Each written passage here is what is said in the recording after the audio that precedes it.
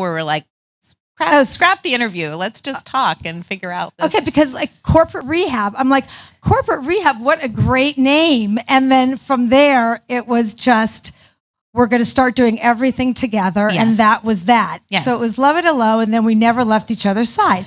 So you can introduce yourself, because the introduction took me 3 hours before we hung up the phone, so I better not go there.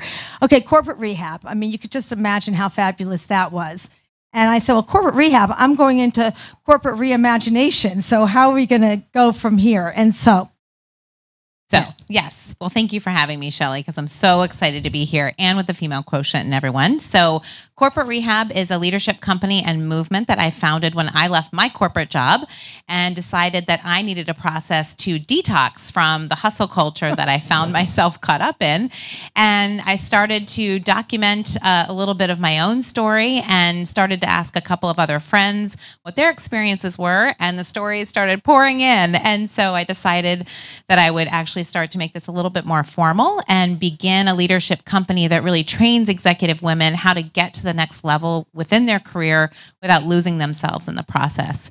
And as part of that, we decided to put together a book because we had so many stories, and it was really such a shame to leave those stories in the dark where they had been for so long. I had women calling me and saying, I haven't told anybody this story, but you have to hear what happened to me. And so that's really what happened. And the book launches tomorrow, so we're so excited. Yay. And I am really lucky enough to have two of the women that I interviewed here along with me to talk about their own stories of corporate rehab. okay, so before we go there, how many stories did you capture in your book? 300. 300 stories of women that left the workplace because they just couldn't take it anymore, which is so incredibly sad. And, you know, we talk about the Great Resignation, so many women in particular leaving, and you wrote this book in 2020, you started? I started in 2020, yes. So it's been about a year and a half-ish. Yep. So, pandemic, which is really quite remarkable. And just for the record, what was it that, you know, in your corporate life that made you just finally say, I've had it? So there were probably a couple of things, if I'm honest with myself, which I'm trying to be very much in the book and being vulnerable. It was this little voice inside me for 10 years that said, I don't know that I'm really supposed to be doing this, but I'm getting all the success from it. And really the breaking point came from the pandemic actually making me stop and just listen to that voice that I tried to run from or drown out. And so the final breaking point was we were having all this time inside the house together. My husband's here. My two kids were having elementary school at the kitchen table. And I turned to my son and I said, I know it's the pandemic and it's so hard, but we've got all this family time that we've now, rediscovered. And he said, yeah, it's great on the weekends. You're on Zoom for 14 hours, but I get to see you on Saturday and Sunday. And that was really what did it. Something inside me kind of snapped that said, okay, I'm trying to pretend that this is the life that I'm doing for my kids, but nobody's having fun. And that's really what started this whole process of saying, how did I get here? And really, how can I help other women who are trying to navigate that process for themselves? Okay, then. There you have it. The snap. What was the snap for me? First, introduce yourself. Well, my name is Pavi Dinamani. I have my own video agency. We basically a full-service video marketing agency called Misfit Communications. The term misfit essentially came from this snap moment where I always felt like a misfit. I've been in corporate for about 10 years as a chemical engineer, and the snap happened, and I moved into video and video marketing, and now I give visibility to women, the women whose stories aren't told, the women that need to influence the future female leaders and kind of create change that way. So my snap was different. Look at everyone's heads. The bobble heads. Yeah. That's Misfit. Whatever your superpower is, that's what I put on video. I make sure that that's highlighted, and that's the thing I do. But yeah, my snap moment was a little different. I'd say for me, it was more as an immigrant and as a child of immigrants, because I'm Indian. I was raised in the Middle East, and then I moved here for college. So I'm a double immigrant, if that's a word. The one thing that happens, and I don't know if many people in the audience know, it's very, very hard to get a work visa sponsored by your company. And it takes a lot to find a company that'll sponsor you. And then the type of work you do also has to be in your field of study. So you don't have too much flexibility to leave. So you're kind of in your own, you're stuck. At the same time, if you're having a good time enjoying your work, that's great. But at the same time, you cannot do a side job. You can't, even volunteering. There's a lot of things, there are legalities around it. So I felt stuck, but I kind of came to peace with that, thinking, okay, this is what I need to do. I'm going to stay an engineer. I'm good at it. It's fine. But I think the biggest moment for me when I felt like I can't do this is I had no visibility to any other form of leadership, because I was in oil and gas, which is very, very typical type A personality. It's usually male dominated.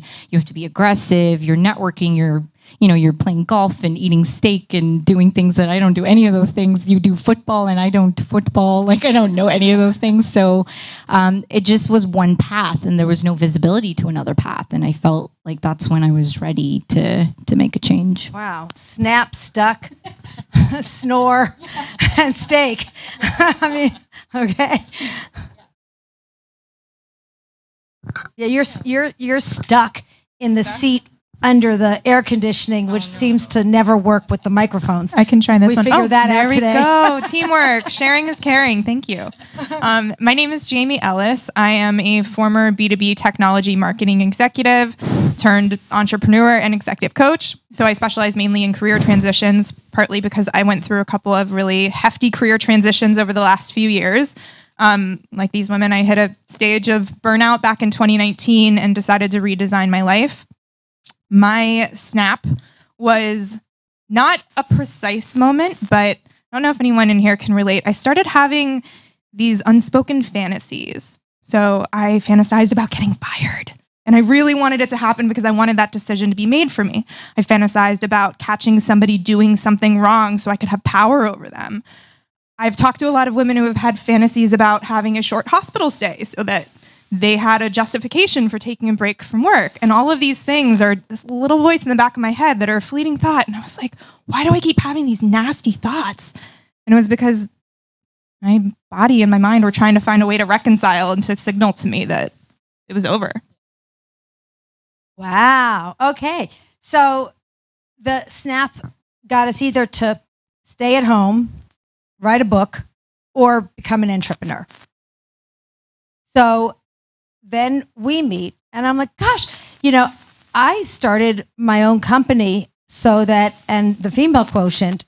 And now I said, you're like writing the book to do the entrepreneur. And we're starting this whole concept called the flipping point to rewrite the rules in the workplace to encourage women to stay and to get CEOs to rewrite the rules so that all of us could thrive and not leave the corporate world, which is what we're doing now. So we've got to partner because we want women to stay in the workplace and thrive and to rewrite the rules, which is why I'm the chief troublemaker, because we don't want to leave.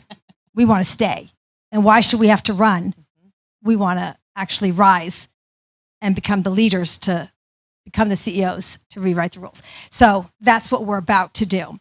So let's talk about the case studies, some of the things that you found and some of the things that you would now do to avoid the snap. And if we were rewriting the rules, what would they be? So let's go there. Sure. I can start with that. I think the first thing just to think about if I were doing it over again is really, hitting on something that Jamie said, is really tuning into my body.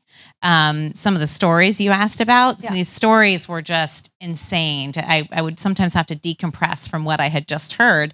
One of them was a woman who said, I really knew I was flying away from my kids and I didn't want to do that, but I had this, the next promotion was within my grasp. And I had to fly to another country for 24 hours and come back. And I missed my 2-year-old's birthday. And I wasn't sure, whether this was really in it for me, but I just thought I would stick it out. And I said, well, was there something in your body, any type of physical manifestation of the stress? Because I started hearing these stories. And she thought, and she said, actually, I did start throwing up, but I noticed it was only Monday through Friday. And I thought that was a little strange. And I thought, what? That is strange.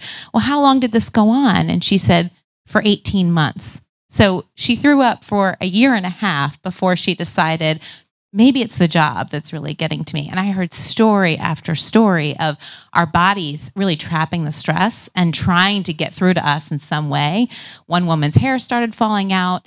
Someone else was rushed to the emergency room thinking she was having a heart attack, and her doctor said, there's nothing wrong with you. You have workplace stress that is leading you to burnout. So I think that's the first thing, of just tuning into what's happening in your body. But then to your point, why are we in these situations where we've got either cultures or productivity demands that are forcing us to operate like machines when we're humans? And I think that piece is so important to me, to have this partnership where we're looking at, within corporate rehab, what can you do as a leader to change any of the mindsets and the patterns within yourself? But then we're calling on corporate America to say, what are you doing as leaders, as executives of these companies, to rewrite those rules and make it so that people don't come to a point where they're hitting this burnout? So I want to spend the rest of the time for that, because I think anyone, man or woman, that chooses the entrepreneurial pathway is wonderful. But I don't believe we should have to, by default, choose that because we are running from something. So I love the partnership because we've been there, done that. And as a serial entrepreneur, when I knew I wanted to be a great mom and a great CEO, I had a choice. Either, one, leave the workforce as I knew it, or two, rise the ranks and choose a family or a CEO career, or three, create my own company to be CEO of and write my own rules, which is what I did. So today I decided we are going to, based on everything we know, write the new rules of Fortune 500 so that we can all thrive. Love it. That we can do corporate rehab, so that we can all, men and women, thrive with our experiences. Right. So we have choice. Be an entrepreneur if you choose, but be a successful person in the corporate world. So if you were now, today, write the new rules, what would they be, knowing what you know? Let's go. For me, I think the biggest rule would be, which I think is very common to a lot of women of color, is financial literacy. That was one thing that I was always afraid of, and I believe a lot of women are afraid. They feel stuck, whatever their situation. I wish a lot of women knew that. That would empower them. So financial abuse is real, financial safety is real. Those are things that we can start small and feel safe. So that way, that is not a decision factor for us to decide to leave or not leave, things like that. But the biggest thing that worked for me was the fact that whatever position you are in your work, whatever phase you are, whether you're about to quit or you haven't quit, or you're chugging along, you're having the best time at your job, the important thing is to market yourself. Create a strong personal brand and be visible. Have a plan to get yourself out there, no matter what stage you're in, because you never know who's watching your content, reading what you're putting out there. I've developed mentor-mentee relationships through that. I have gotten offers, job offers through that, and that should be at every stage. Be visible. You are a marketable commodity. You don't need to wait till you either quit or leave or are laid off. I feel like market yourself in advance. It's gonna help. Is that what you're doing in your new company today, doing profiling for women? Yes. So right now what we do is basically we created this new offering called a leader bio video. The leader is spelled with an H in there for her. So it's lead her, so that we can elevate future female leaders. And of course, it's essentially a video bio, resume sort of thing for women to talk about their personal and professional lives and let people know what got them there professionally as well as personally, because even when you see your company leadership, you usually don't hear about the women, or you don't see them, you don't know what they look like. They're necessarily not hanging out after work doing the things that all the other people do. This is what we created to give women a level playing field through the pandemic, especially because women were disproportionately affected. Great. So come to our lounges and start doing those in all of our lounges. We bring visibility to all of our women. We would love that. My co-founder's like, yes, let's do this. Done and dusted. Done. Let's go. What else? New rules in the workplace. Let's go. New rules in the workplace. So I didn't mention this when I introduced myself, but I'm also in the process of writing a book. And there's a concept that came out of my book that I dubbed achievement dysmorphia. And it's exactly what it sounds like. It's our brain misconstruing the reality of our successes. So it shrinks everything that we've done. So when we look forward to the future, it thinks that we're only capable of this much, because that's what we've told ourselves we've done.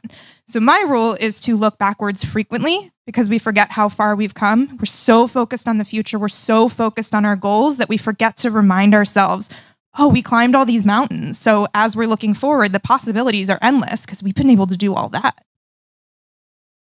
I'd like to add just a couple of things to that too. Just when we think about it at the CEO level, I think one of the things that are going to be really important as we look for the new rules that we're writing is really to balance the traditionally masculine power with feminine power. And by that, I mean, we have both of those within all of us, regardless of, gender. It really comes down to masculine is typically associated with driving and dominance and achieving and producing. Feminine is associated with compassion and empathy and collaboration and nurturing. And both are needed in the boardroom. And I think that's one of the things that I see within corporate America, the rules that are really harmful, the stories that I heard that were the worst. Those leaders were very much overdriving in masculine power. A lot of times they'll call it the wounded masculine, where you're only as good as your last deal and productivity is the only thing that matters. And yes, it's a balanced scorecard, but revenue is the only thing that we actually reward, or we really, value caring, but the asshole that's the rainmaker, we're going to give him a pass. It's that type of behavior that we really need to change, just as an overarching guidance, I think. And then within that, I think you can actually carve out a couple of rules around productivity needs to be balanced with impact, and what you're doing to actually collaborate across the team versus individual metrics. I think those types of things are all the items that need to change moving forward. But even the woman that threw up for 18 months, think about that. If you had, and I read this great story about parental leave. If we had equal sharing in the workplace and equal sharing at home, I think that would go a long way too. So I think that the parental policies would really help a lot, and that is, if caregiving wasn't still predominantly a female responsibility. I think, and that's not just what happens at work. I think that negotiation has to happen with partnerships. Right. That could, and that's not necessarily CEO, but I think the parental leave has to be something very equal.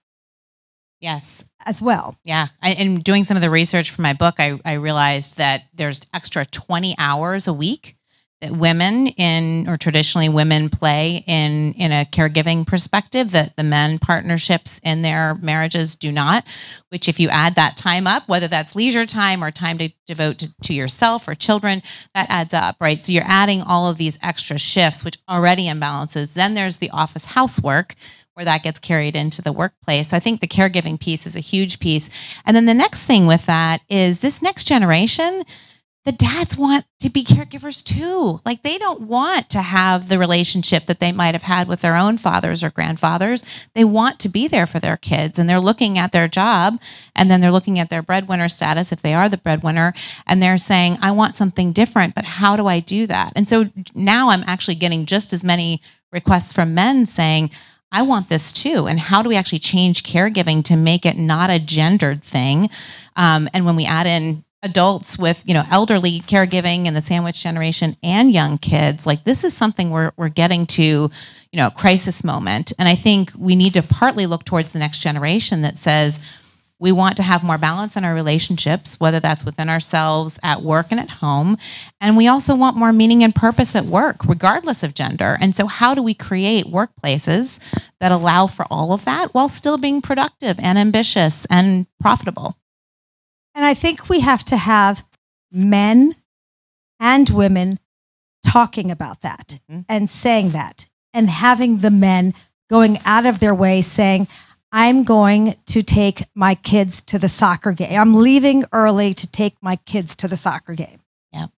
And women saying, I'm leaving early to take my kid, not just the women, so that women don't feel uncomfortable, so that it's not a woman thing. Right. And we should say that. Yep. And use the examples. Yep. And we should have pictures of our kids out, men and women, because women felt uncomfortable going to their kids' schools because they thought they would be the exception. But if men would say that too, I'm going to drive my kids to school. Right. Not as, oh, he's the cute dad doing that once, but we go out of our way to do it as parents. Right. And also when we call it not like parental leave, but family leave, so that people that don't have kids, but everyone has a parent potentially, consciousness in a whole new way, right? Yes. And we reinforce that, things like that. So these are the kinds of things we have to start being way more conscious of. Right. I think that will go a long way as well. And that's the empathy piece. Yes, absolutely. And to your point, telling the stories, I think, is really important. And thinking about the fact that we're now in this multi-generational workforce, you've got people that have a very different perspective of what it meant to be a parent, what they want out of life. A quick story on this that I actually captured for the book. And one of the men that I used to work with, when he had his second child, he said, I'm supposed to go back out on the road when she was 2 weeks old, but you've already advocated for yourself. Can you advocate for me too? Because our boss won't listen to me, but can you go in? And so I said, sure. I went in and said, we had just had our first son. And so I said, Mike's assigned to this project, but they just had a baby. Do you think we can get him something local? And the boss looked at me and said, I really wish we could, but how's he going to pay for college if he doesn't get back out there? She was 2 weeks old. Like, there was plenty of time to save for that, but he was applying this old mindset that helped him, but not making room, to your point, for what this other person wanted. So I think there's some value in that too, of just not going on autopilot and saying, because I did it this way, you have to too, but giving some room for people to say what they want and then endorsing that decision. I took phone calls when I was 6 centimeters dilated in the hospital room. Thank you so much. Here's to rewriting the rules in the workplace so that we can all thrive. Thank you. Thank you, Shelley. Looking forward to this.